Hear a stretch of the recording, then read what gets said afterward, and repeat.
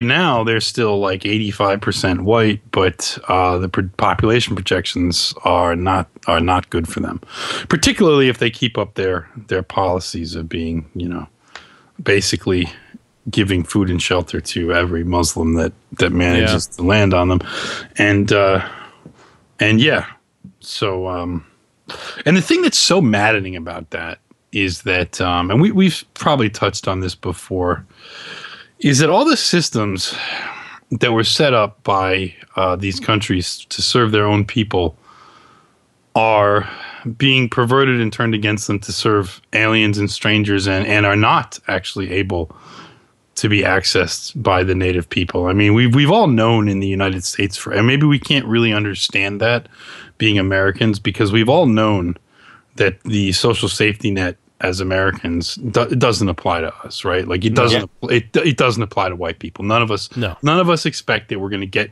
significant government benefits.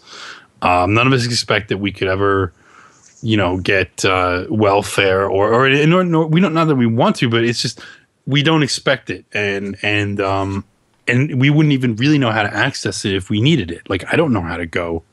No. And you need a different set of entrepreneurial skills to be able to navigate that system and be able to game it that we just don't have. I mean, if you have any kind of entrepreneurial spirit, it's to, you know, make something out of nothing and keep doing it over and over again. You don't have a way to say, all right, I will approach this bureaucracy and I will deceptively fill these forms out in such a way that, you know, will maximize my benefits. Yeah, and even then they don't even have the agency for that. They have people that teach them how to do it. People that help them do it. Yeah, that's it's probably an app. It's called the social work, like the whole social work industry, basically. Yeah, right.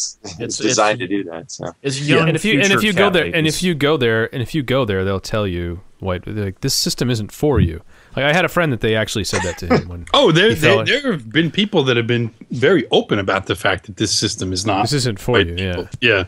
And so, like, I think for us, like I was saying, for us being Americans, and we kind of always had this assumption, like, okay, yeah, like, and that's why it's very relatively easy to rally most white people in the United States against like social welfare and stuff. And I think that's kind of a split that we've seen between Americans and Europeans, or Americans have this, white people at least have this like negative view of welfare, and it's like, oh, welfare, whatever.